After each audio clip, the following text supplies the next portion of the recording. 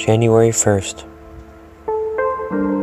Frequently, the man of passion is most eager to put others right, but the man of wisdom puts himself right.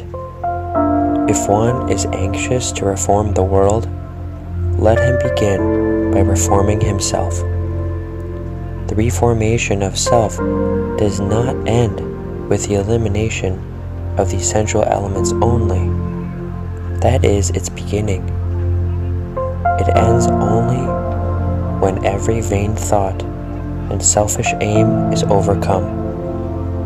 Short of perfect purity and wisdom, there is still some form of self-slavery or folly which needs to be conquered.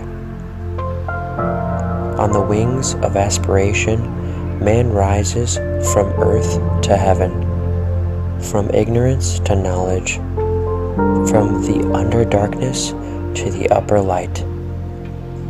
Without it, he remains a groveling animal, earthly, sensual, unenlightened, and uninspired.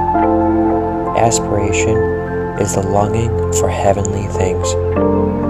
Where is peace to be found? Where is the hiding place of truth?